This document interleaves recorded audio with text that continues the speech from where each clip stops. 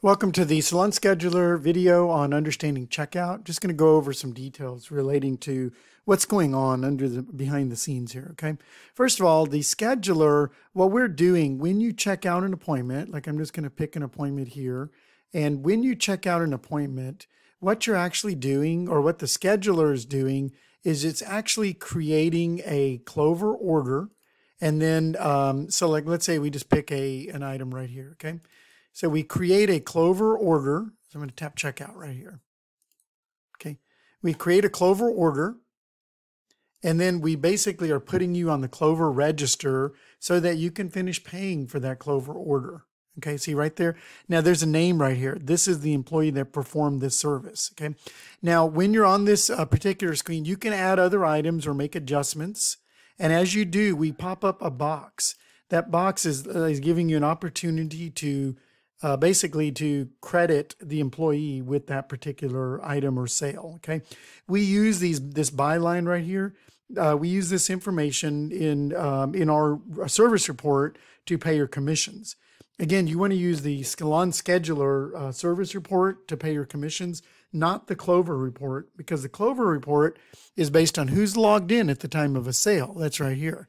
That's not useful if you have multiple items on a sale. And so we don't use the who's logged in from Clover. We use our own line right here, by and then the name, to determine who gets credit for a particular sale. That can be the name of the employee or the nickname of the employee, either way. Okay. Now, the other thing you can do is you can make adjustments. You know, you can add an order level discount, you know, and we don't recommend you do this, but what that does is that's a certain percentage off the entire order. We don't recommend this because, see, we don't know who gets credit for this discount right here, this $2. Was it Frank or was it Elvis? We don't know. So what we'd recommend if you're going to do discounting is you can tap on an item and you can add a discount that way. See right there. Now that's that's a discount on an item. And we obviously know this discount would be credited to Frank because it's on this item. Okay, so just make sure you realize there's two different kinds of items. Now, some of you may not need to be able, you know, this whole idea of being able to specify an employee, you may want to turn that off because you don't do commissions, or you have fewer employees, so you're not worried about commissions. And the way you turn that prompting off, you tap on the three-line menu and you tap on the settings. And then after it does the audit, what you want to do is go to the report settings, okay?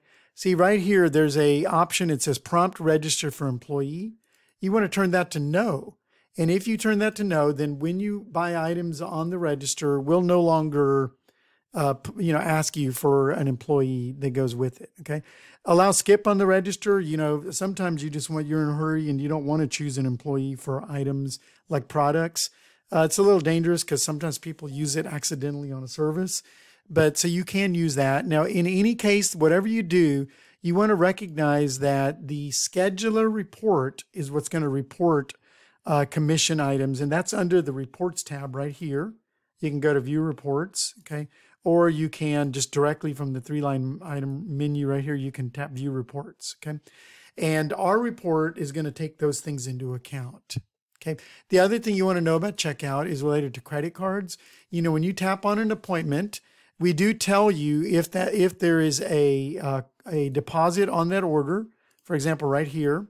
By the way, here before I get there, so you can see on the actual appointment, we put if there's a deposit, we show it right in front of the customer's name. We also pop it up when you open the appointment, and see there's a Clover order number right here, okay? You can look up that Clover order number in the Clover Orders app so that you can either verify that deposit, for example, in this case, or so you can do a refund. So we're going to look that up again, BX9Q7, okay? So we're going to go to the Clover Orders app right here. See, you can do a search right here. I'm going to type BX9. There you go. There's the order, okay? You can tap on it. And see, this was a cash transaction, so you can just tap on it and it'll let you do a refund if you're going to do a refund of the cash transaction, or if you're going to do if this is a credit card, it'd be the same thing, okay? So want to make sure you understand that you do have access to the order information for a deposit. If there was a no-show, then you could tap on the no-show button right here And if there's a card on file, we'll ask you if you want to charge the card on file, and we'll ask you the amount if they haven't already pre-approved an amount. Okay, so that's a quick way. Now, same thing here. If you charge them, what we'll do is we'll create a Clover order, and then we'll charge that Clover order. Okay, and it'll be visible in your Clover orders. This is important because, just so you know, there's no charges in your Clover that occur without an order associated with it. Okay, so that's just the way the Clover works. So that's what you do for a no-show. You can also, for checkouts, you can include a cash deposit or a credit deposit. If there was a card on file, you'd see a credit deposit option right here. Okay. Last thing to know is if you need to check out more than one appointment at the same time, you can tap on the first appointment and tap the add to basket right there. Okay. Then you go to the second appointment or the third or the fourth, and you can basically keep adding different items to the basket and tap checkout on the final item, and it'll check out all the items all on one order, because sometimes you need to do that.